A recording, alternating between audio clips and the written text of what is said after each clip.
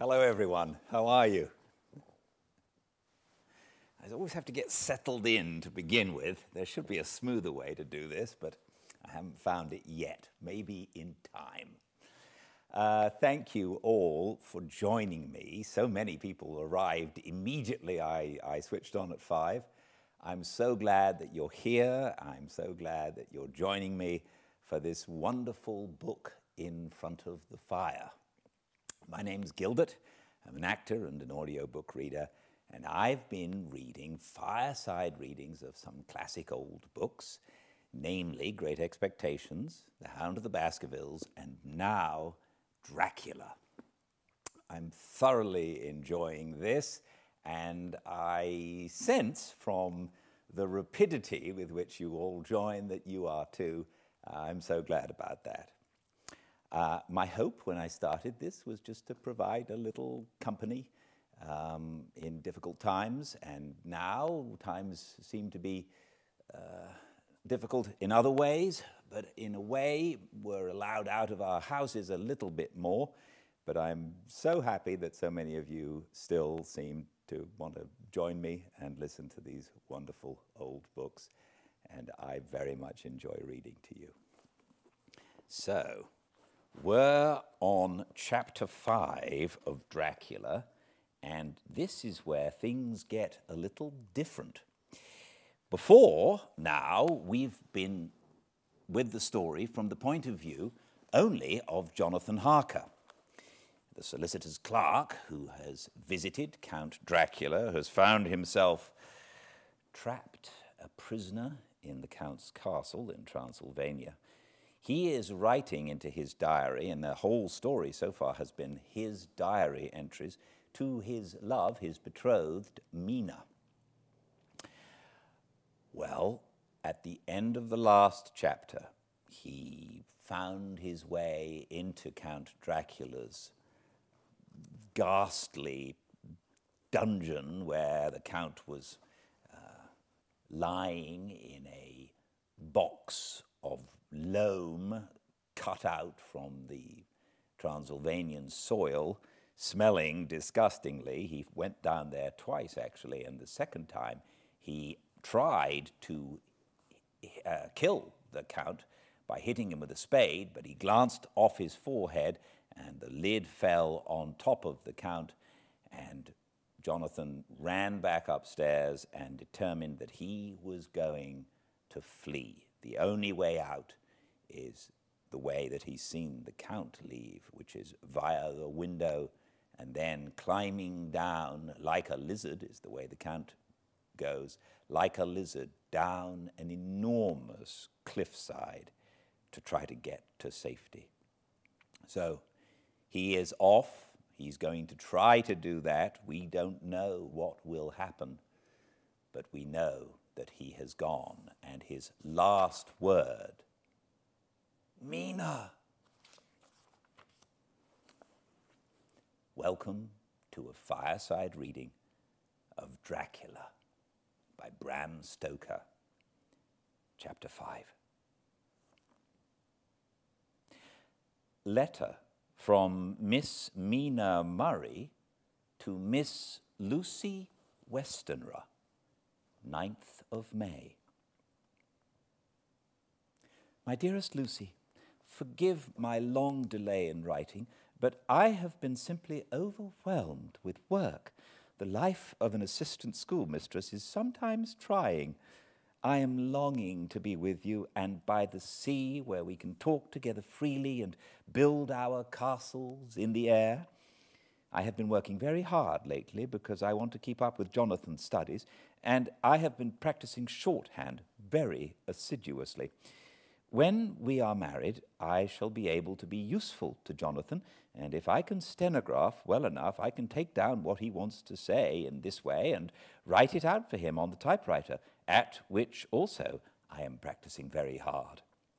He and I sometimes write letters in shorthand, and he is keeping a stenographic journal of his travels abroad. When I am with you, I shall keep a diary in the same way. I don't mean one of those 2 pages to the week with Sunday squeezed in a corner diaries, but a sort of journal which I can write in whenever I feel inclined. I do not suppose there will be much of interest to other people, but it is not intended for them.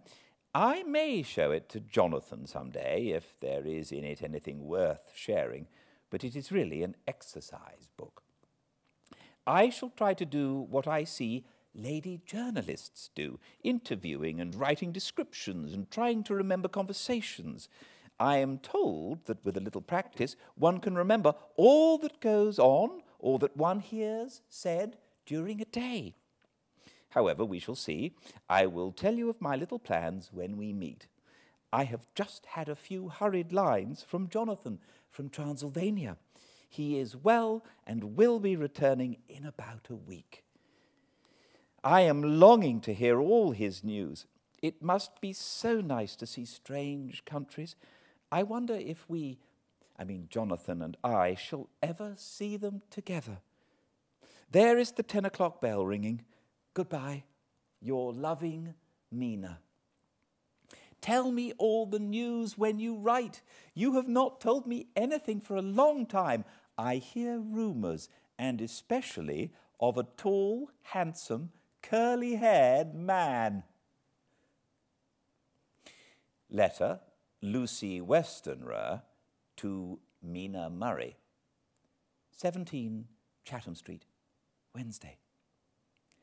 My dearest Mina, I must say you tax me very unfairly with being a bad correspondent. I wrote to you twice since we parted, and your last letter was only your second. Besides, I have nothing to tell you. There is really nothing to interest you. Town is very pleasant just now, and we go a good deal to picture galleries and for walks and rides in the park.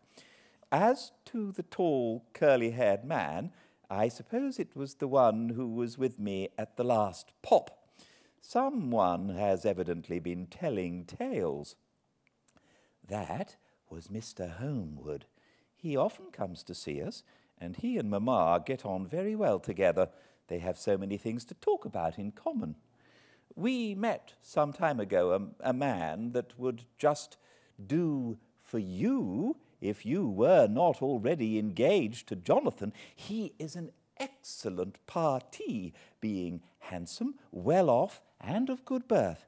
He is a doctor and really clever. Just fancy, he is only 29, and he has an immense lunatic asylum all under his own care. Mr. Homewood introduced him to me, and he called here to see us, and often comes now. I think he is one of the most resolute men I ever saw, and yet the most calm. He seems absolutely imperturbable.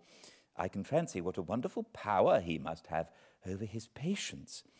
He has a curious habit of looking one straight in the face, as if trying to read one's thoughts. He tries this on very much with me, but I flatter myself he has got a tough nut to crack. I know that from my glass. Do you ever try to read your own face? I do, and I can tell you it is not a bad study, and gives you more trouble than you can well fancy if you have never tried it. He says that I afford him a curious psychological study, and I humbly think I do. I do not, as you know, take sufficient interest in dress to be able to describe the new fashions. Dress is a bore. That is slang again, but never mind. Arthur says that every day. There. It is all out. Mina, we have told all our secrets to each other since we were children. We have slept together and eaten together and laughed and cried together, and now, though I have spoken, I would like to speak more. Oh, Mina, couldn't you guess? I love him. I am blushing as I write, for although I think he loves me, he has not told me so in words. But, oh, Mina, I love him. I love him. I love him. There, that does me good. I wish I were with you, dear, sitting by the fire, undressing as we used to sit, and I would try to tell you what I feel. I do not know how I am writing this even to you.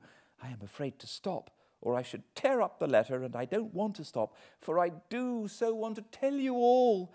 Let me hear from you at once, and tell me all that you think about it. Mina, I must stop. Good night. Bless me in your prayers. And Mina, pray for my happiness. Lucy. P.S. I need not tell you this is a secret. Good night again. L. Letter. Lucy Westenra to Mina Murray, 24th of May. My dearest Mina, thanks and thanks and thanks again for your sweet letter. It was so nice to be able to tell you and to have your sympathy. My dear, it never rains, but it pours. How true the old proverbs are. Here am I, who shall be 20 in September, and yet I have never had a proposal till today. Not a real proposal. And today I have had 3. Just fancy, 3 proposals in one day. Isn't it awful? I feel sorry, really and truly sorry for 2 of the poor fellows. Oh, Mina, I am so happy that I don't know what to do with myself. And 3 proposals. But for goodness sake, don't tell any of the girls, or they would be getting all sorts of extravagant ideas and imagining themselves injured and slighted if in their very first day at home they did not get 6 at least. Some girls are so vain. You and I, Mina dear, who are engaged and are going to settle down soon soberly into old married women, can despise vanity. Well, I must tell you about the 3. But you must keep it a secret, dear, from everyone, except, of course, Jonathan. You will tell him, because I would, if I were in your place. Certainly tell Arthur. A woman ought to tell her husband everything. Don't you think so, dear? And I must be fair. Men like women, certainly their wives, to be quite fair as they are, and women, I am afraid, are not always quite as fair as they should be. Well, my dear, number 1 came just before lunch. I told you of him, Dr. John Seward, the lunatic asylum man, with the strong jaw and the good forehead. He was very cool outwardly, but was nervous all the same. He had evidently been schooling himself as to all sorts of little things and remembered them, but he almost managed to sit down on his silk hat, which men don't generally do when they are cool, and then, when he wanted to appear at ease, he kept playing with a lancet in a way that made me nearly scream. He spoke to me, Mina, very straightforwardly. He told me how dear I was to him, though he had known me so little, and that his life would be with me to help and cheer him. He was going to tell me how unhappy he would be if I did not care for him, but when he saw me cry, he said that he was a brute and would not add to my present trouble. Then he broke off and asked if I could love him in time. And when I shook my head, his hands trembled, and then with some hesitation he asked me if I cared already for anyone else. He put it very nicely, saying that he did not want to wring my confidence from me, but only to know, because if a woman's heart was free, a man might have hope. And then, Mina, I felt a sort of duty to tell him that there was someone. I only told him that much, and then he stood up, and he looked very strong and very grave, and he took both my hands in his and said he hoped I would be happy, and that if ever I wanted a friend, I must count him one of my best. Oh, Mina dear, I can't help crying. And you must excuse this letter being all blotted. Being proposed to is all very nice and all that sort of thing, but it isn't at all a happy thing when you have to see a poor fellow whom you know loves you, honestly, going away and looking all broken-hearted, and to know that no matter what he may say at the moment, you are passing quite out of his life. My dear, I must stop here at present. I feel so miserable, though I am so happy. Evening. Arthur has just gone, and I feel in better spirits than when I left off, so I can go on telling you about the day. Well, my dear, number 2 came after lunch. He is such a nice fellow, an American from Texas, and he looks so young and so fresh that it seems almost impossible that he's been to so many places and had such adventures. I sympathize with poor Desdemona when she had such a dangerous stream poured in her ear. I suppose that we women are such cowards that we think a man will save us from fears and we marry him. I know now that I would do if I were a man and wanted to make a girl love me. No, I don't, for there was Mr. Morris telling us his stories, and Arthur never told any, and yet... My dear, I am somewhat previous. Mr. Quincy P. Morris found me alone. It seems that a man always does find a girl alone. No, he doesn't, for Arthur tried twice to make a chance, and I helping him all I could. I am not ashamed to say it now. I must tell you beforehand that Mr. Morris doesn't always speak slang, that is to say, he never does so to strangers or before them, for he is really well educated and has exquisite manners. But he found out that it amused me to hear him talk American slang, and whenever I was present and there was no one to be shocked, he said such funny things. I'm afraid, my dear, he has to invent it all, for it fits exactly into whatever else he has to say. But this is a way slang has. I do not know myself if I shall ever speak slang. I do not know if Arthur likes it, as I have never heard him use any of it. Well, Mr. Morris sat down before me and looked as happy and jolly as he could, but I could see all the same that he was very nervous. He took my hand in his and said, ever so sweetly, "Miss Lucy, I know I ain't good enough to regulate the fixings of your little shoes, but I guess if you wait till you find a man that is, you will go join them 7 young women with the lamps when you quit. Won't you just hitch up alongside of me and let us go down the long road together, driving in double harness?" Well, he did look so good-humoured and so jolly that it didn't half seem so hard to refuse him as it did poor Dr. Seward. So I said, as lightly as I could, that I did not know anything of hitching and that I wasn't broken to harness at all yet. Then he said that he had spoken in a light manner, and he hoped that if he had made a mistake in doing so on so grave, so momentous an occasion for him, I would forgive him.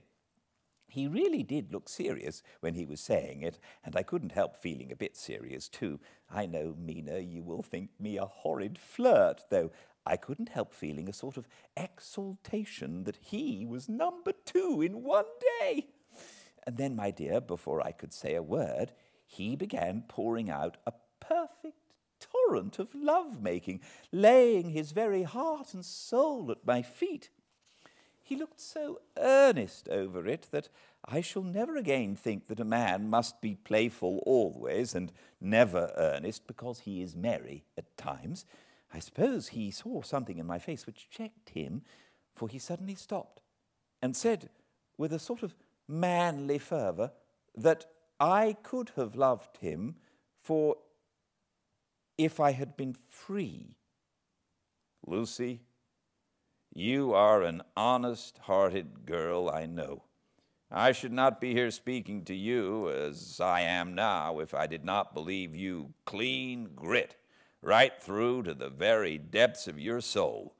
Tell me, like one good fellow to another, is there anyone else that you care for?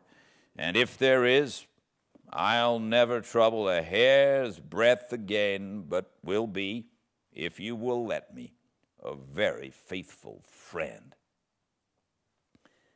My dear Mina, why are men so noble when we women are so little worthy of them? Here was I, almost making fun of this great-hearted, true gentleman. I burst into tears. I'm afraid, my dear, you will think this a very sloppy letter in more ways than one, and I really felt very badly. Why can't they let a girl marry 3 men, or as many as want her, and save all this trouble? But this is heresy, and I must not say it. I am glad to say, though I was crying, I was able to look into Mr. Morris's brave eyes, and I told him straight, yes, there is someone I love, though he has not told me yet that he even loves me. I was right to speak to him so frankly, for quite a light came into his face, and he put out both his hands and took mine. I think I put them into his, and said in a hearty way, "That's my brave girl. It's better worth being late for a chance of winning you than being in time for any other girl in the world. Don't cry, my dear. If it's for me, I'm a hard nut to crack, and I take it standing up. If that other fellow doesn't know his happiness, well, he'd better look for it soon, or he'll have to deal with me. Little girl, your honesty and pluck have made me a friend, and that's rarer than a lover. It's more unselfish anyhow. My dear, I'm going to have a pretty lonely walk between this and Kingdom Come. Won't you give me one kiss? It'll be something to keep off the darkness now and then. You can, if you like, for that other good fellow, he must be a good fellow, my dear, and a fine fellow, or you could not love him, hasn't spoken yet. That quite won me, Mina, for it was brave and sweet of him, and noble, too, to a rival, wasn't it? And he so sad, so I leant over and kissed him. He stood up with my 2 hands in his, and as he looked down into my face, I'm afraid I was blushing very much, he said, "Little girl, I hold your hand, and you've kissed me, and if these things don't make us friends, nothing ever will. Thank you for your sweet honesty to me, and goodbye." He wrung my hand, and taking up his hat, went straight out of the room without looking back, without a tear or a quiver or a pause, and I am crying like a baby. Oh, why must a man like that be made unhappy when there are lots of girls about who would worship the very ground he trod on? I know I would if I were free, only I don't want to be free. My dear, this quite upset me, and I feel I cannot write of happiness just at once after telling you of it, and I don't wish to tell of the number 3 until it can be all happy. Ever your loving Lucy. P.S. Oh, about number 3. I needn't tell you of number 3, need I? Besides, it was all so confused. It seemed only a moment from his coming into the room till both his arms were round me and he was kissing me. I am very, very happy, and I don't know what I've done to deserve it. I must only try in the future to show that I am not ungrateful to God for all his goodness to me in sending me such a lover, such a husband, and such a friend. Goodbye. Dr. Seward's diary. Kept in phonograph. 25th of May. Ebb tide in appetite today. Ebb tide in appetite today. Cannot eat, cannot rest, so diary instead. Since my rebuff of yesterday, I have a sort of empty feeling. Nothing in the world seems of sufficient importance to be worth the doing. As I knew that the only cure for this sort of thing was work, I went down amongst the patients. I picked out one who has afforded me a study of much interest. He is so quaint that I am determined to understand him as well as I can. Today, I seemed to get nearer than ever before to the heart of his mystery. I questioned him more fully than I had ever done, with a view to making myself master of the facts of his hallucination. In my manner of doing it, there was, I now see, something of cruelty.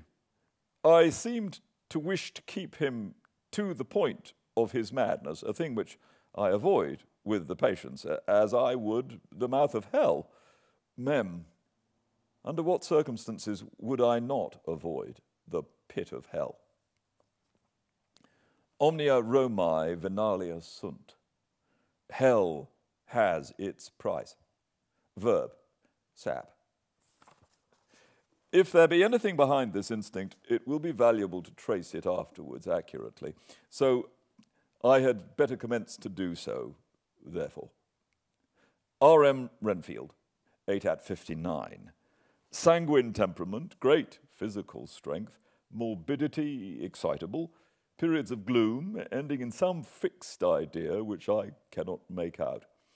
I presume that the sanguine temperament itself and the disturbing influence end in a mentally accomplished finish. A possibly dangerous man, probably dangerous if unselfish. In selfish men, caution is as secure an armor for their foes as for themselves. What I think of in this point is when self is the fixed point, the centripetal force is balanced with the centrifugal.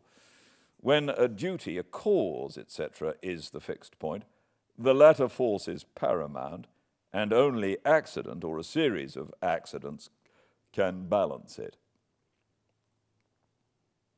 Letter, Quincy P. Morris, to the Honourable Arthur Homewood, 25th of May. My dear Art, we've told yarns by the campfire in the prairies and dressed one another's wounds after trying a landing at the Marquises and drunk health on the shores of Titicaca. There are more yarns to be told and other wounds to be healed and another health to be drunk. Won't you let this be at my campfire tomorrow night?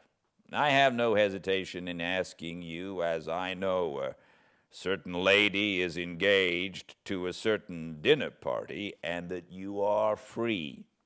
There will only be one other, our old pal at the Korea, Jack Seward.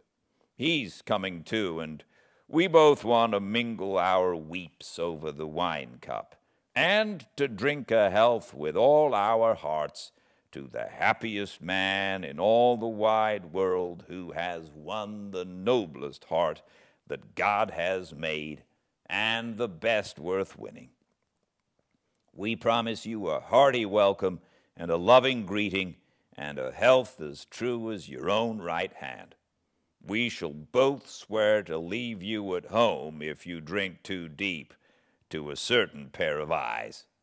Come, yours as ever and always, Quincy P. Morris.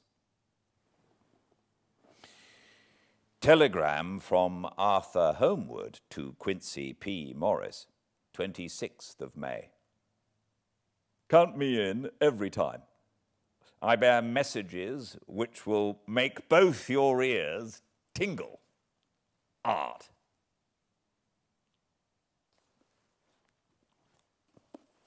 Well, now we've met a lot more characters, and I look forward to seeing you tomorrow, same time and place, to see what happens next. Until then, please be very well. Good night.